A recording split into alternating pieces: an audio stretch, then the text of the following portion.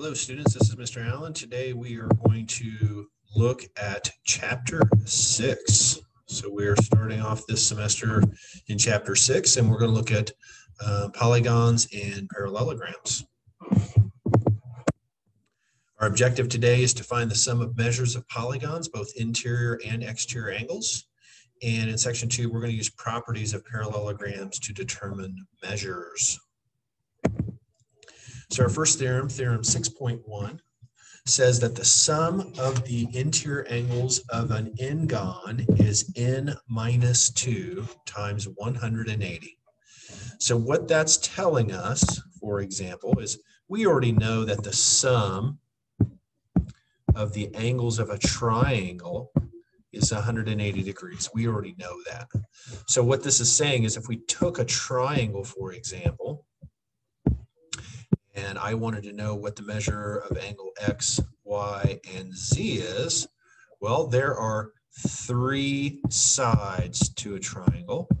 So we would say that that's equal to n. So n is equal to 3. So we would plug that into our formula, and we would say that 3 minus 2 times 180, which is equal to 1 times 180, which is equal to 180 degrees. Now I'm just showing you that to verify that this is the theorem or the formula, the theorem, and that it works. And we can see that n here is just the number of sides. So it says, what is the sum of the interior angles of a heptagon? Now I actually have 2 heptagons here, and a heptagon is just 1, 2, 3, 4, 5, 6, 7 sides. Notice that this heptagon on the left is a regular heptagon. Regular just means that all the sides are equal. This one here is not regular, okay? This heptagon has sides of different length. It doesn't matter, the theorem applies to both. So heptagon means that n is going to be 7. So now we're going to use our formula, which is n minus 2 times 180, which is going to be 7 minus 2 times 180. So that's going to be equal to 5 times 180. And so we're just going to figure out what 5 times 180 is, and I would recommend don't try to do these in your head. Just go ahead and use your calculator to make sure you get it right. My calculator says that this is 900. I'm going to call it 900 degrees. So I'm telling you, regardless of what kind of heptagon we're talking about, if you were to add this angle to this angle to this angle to this, if you added all these angles up, the sum of their measures is 900 degrees. Let's look at another example. So here we have a pentagon, and they're asking us to find the measure of angle Y. And this is pentagon today, T-O-D-A-Y. So the first thing that I would do here is know that n is equal to 5 because pentagon, penta means 5. So now I'm going to use my formula, 5 minus 2 times 180. Well, that's going to be 3 times 180. And again, I'm going to use my calculator here to make sure I don't make any careless mistakes. And I get 540. So I know that the sum of the angles is equal to 540. In other words, now I'm going to continue this problem. I know that, and this is 90, right? I know that 90 plus 110 plus 120 plus 150 plus the measure of angle Y, oops, Y, not 5, angle Y, all of that has to equal 540. Now again, I'm going to use my calculator to help me out here, and I'm going to add that 90 plus 110 plus 120 plus 150. So that's going to tell me that 540 is equal to the measure of angle Y plus, when I added all those other angles together, I got 470. Now I'm just going to subtract that from 540. So I get that the measure of angle Y is equal to 70 degrees. measure of angle Y, this guy right there, is 70 degrees. So here's an example of how I use the, let's go back to the theorem, polygon angle sum theorem to figure out that all the angles have to add up to 540. And then I was able to find the missing measure for angle Y. Okay, now we're going to move on to section 6.2. Section 6.2 says the sum of the measures of the exterior angles of a polygon, one at each vertex, is 360. Now, this is kind of interesting. So it turns out no matter how many sides the polygon has, if you measure each angle of these, by the way, these are the exterior angles here. These are these outside. Let me do that in red. These outside angles, oops. These, if you add all these up, in this case, there's 5 of them because this is a pentagon, they have to add up to 360. So the measure of angle 1 plus the measure of angle 2 plus the measure of angle 3 plus the measure of angle 4 plus the measure of angle 5 would equal 360. And this is for any polygon. In fact, if I wanted to, I could go back here, and if I wanted to, I could tell you that this angle plus this angle plus this angle plus this angle plus this angle plus this angle plus this angle. There's 7 of them. If you add up all those angles, it's 360.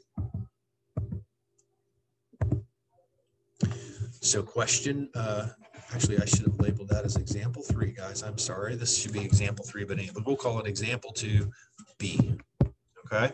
It says, what is the measure of angle 1 in this regular octagon at the right? So first of all, notice it says octagon, so that means that n is 8. And it says regular, that means that all sides are congruent. And all the angles are going to be congruent as well. So here's what we're going to do. The first thing that we know is that the sum of all exterior angles is equal to 360. And how many of those angles do we have? Well, we have 8 of them. So I'm just going to say that 8x equals 360. And now I'm just going to divide. And again, I'm going to use my calculator so as I don't make any careless mistakes. And it turns out that x is 45. Therefore, the measure of angle 1 is 45 degrees. What is the measure of angle 1? The measure of angle 1 is 45 degrees. In fact, guess what the measure of angle 2 is? It is also 45 degrees. And the measure of angle 3 is also 45 degrees. Now, I used the polygon exterior angle sum theorem to get that answer. Theorem 6.3. If a quadrilateral is a parallelogram. Now, let me just make sure that I explain this. A parallelogram is a quadrilateral. I'm going to draw a picture of it.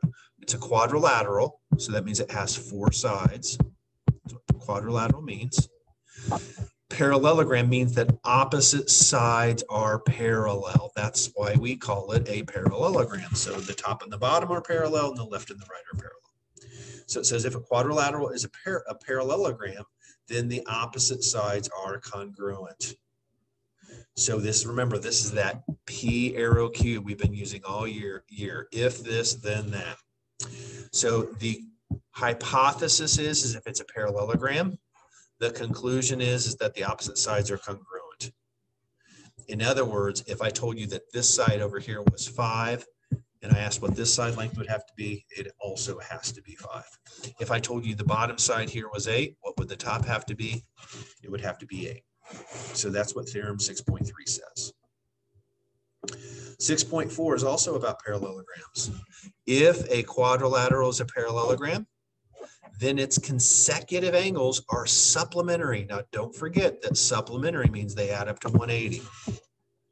Consecutive angles would be something like this. So angle A right here, and angle D. Those two angles, angle A and angle D, those are consecutive angles. They have to add up to 180. That's what supplementary means. Angle B and angle C. So that means, let me erase those guys. Angle B and angle C are consecutive angles. They have to add up to 180. Angle C and D have to equal 180. Consecutive angles. That means one after the other. Okay. So let's look at this example. And the first thing I'd like you to do is I'd like you to notice that over here on the right-hand side, we've got a lamp. I don't know if you guys have ever seen a lamp like that. That's kind of adjustable. You can adjust kind of where the light points. And what I'd like you to notice about this lamp is look at, look at this shape that's in here. That shape, there's a quadrilateral. In fact, not only is it a quadrilateral, look at that special symbol there. That symbol means it's a parallelogram. And this is actually true. If you have one of these devices, that is actually a parallelogram shape. So if you see parallelogram PQRS, that's what we want to focus on. Now the question is what is the measure of angle P? Now we know we're given that the measure of angle S is 64 degrees. We want to know what's the measure of angle P. That's this angle up here. Well, we're going to use our previous theorem, theorem 6.4, to figure that out. And this theorem says that if a quadrilateral is a parallelogram, then its consecutive angles are supplementary. So I know that the measure of angle S plus the measure of angle P has to equal 180. This is by theorem. Let me make sure I get this right. Theorem 6.4, the theorem we just talked about. Now we can go and find our answer. What was the measure of angle S? Well, it was 64. Measure of angle P, I don't know what it is. It equals 180. So now all I got to do is 180. And I need to subtract 64 from that, and that gives me 116. The measure of angle P is 116 degrees. That is the answer to this question.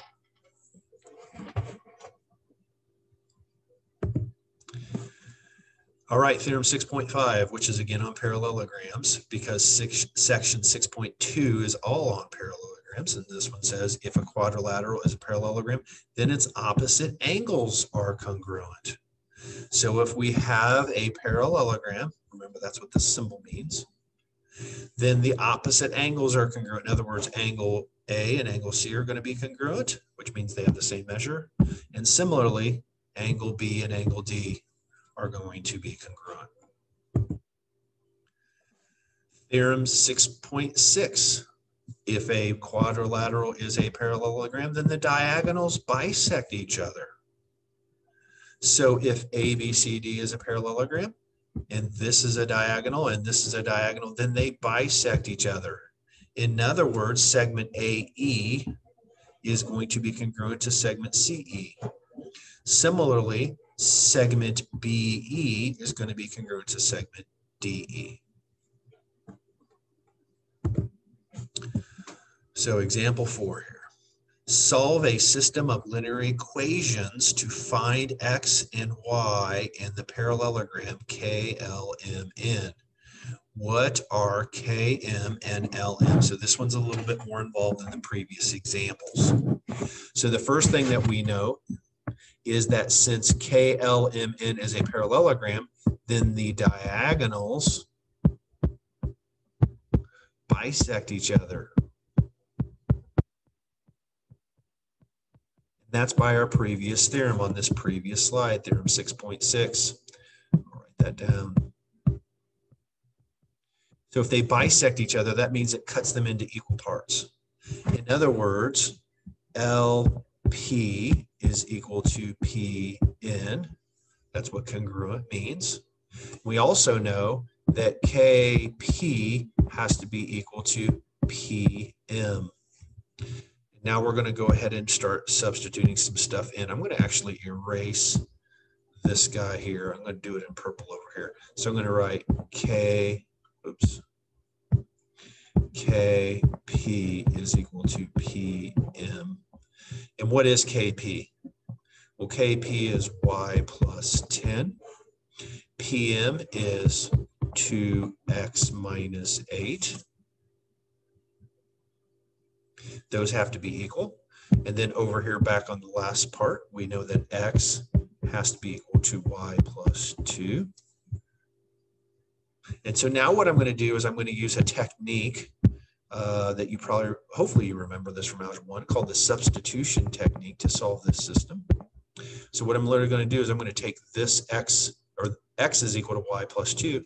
So I'm just going to plug y plus 2 in for x. In other words, y plus 10 is going to be equal to 2 times y plus 2. So instead of x here, I put y plus 2 minus 8.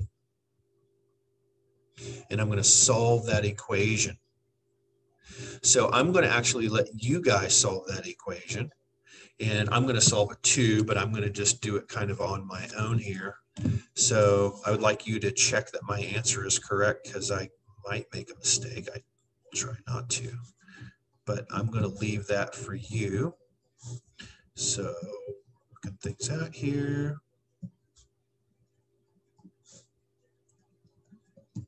So I get y is equal to 14. Now I would encourage you to check to make sure I got that right, but I'm pretty confident that y is equal to 14.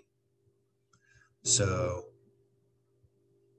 and I can check that right now. Okay.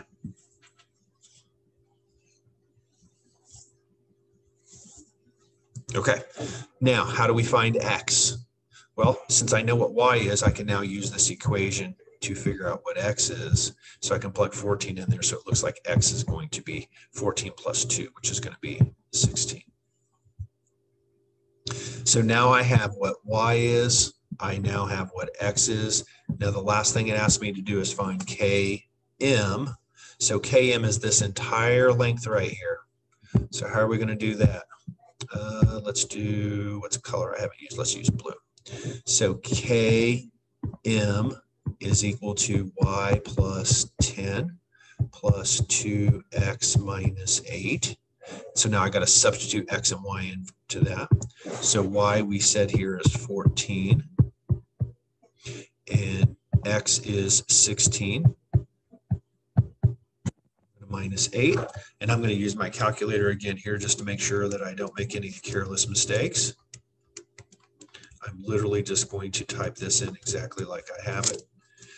And I get that km is equal to 48. 48. And then the last thing we need to do here is find ln. Let's do that in black. That's this distance here. That's going to be a little bit easier here.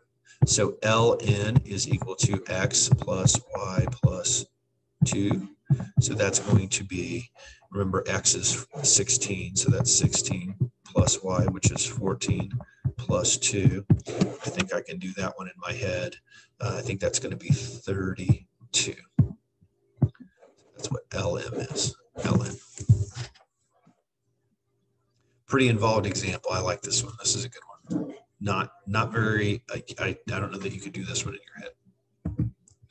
All right, last theorem. Theorem 6.7 says, if 3 or more parallel lines cut off congruent segments on a transversal, then they cut off congruent segments over every transversal. So here's what this is saying. So we've got this line here. Let's call it line, I'll put it in red. This is line AE. And then I'll do another line over here. Let's do it in blue. This line over here, this is line BF. Now notice that in the picture, they tell us that AC is equal to EC. So what this theorem is saying is the following. If AC is equal to EC, then these two segments over here also have to be congruent. So if the segments on the left are congruent, then the segments on the right have to be congruent, assuming that those lines are parallel. So you can see those arrows. So our final example here. Here we are given that we have a bunch of parallel lines. I'm not going to read all those to you. And they tell us that, and I'll go and write this on, that AB is 2. That's 2. They tell us that BC is 2. And they tell us that CD is 2. They tell us that EF, that's this guy right here, is 2.25. And the question is, what is EH? Now I'm going to highlight that segment. That's this whole segment right here, all the way from E to H. So how are we going to find that answer? Well, we're going to use this last theorem. Since these two lines are cut by a bunch of parallel lines, and all of these segments at the top are congruent, all of these segments at the bottom have to be congruent. So that means that EF is 2.25. It also means that FG is 2.25, and it also means that GH is 2.25. In fact, let me go ahead and write that. So this is congruent to this, congruent to this, which means that this piece has to be congruent to this piece, which has to be congruent to this piece. So EH is going to be equal to EF plus FG's length plus GH. So EH is equal to 2.25 plus 2.25 plus 2.25. So our final answer here is going to be 6.75. That's what EH's length will be. Question for you to wrap this up. Could we have done that in a simpler way? Is there an easier way we could have done that problem? All right, that's the end, guys. Thanks for your attention.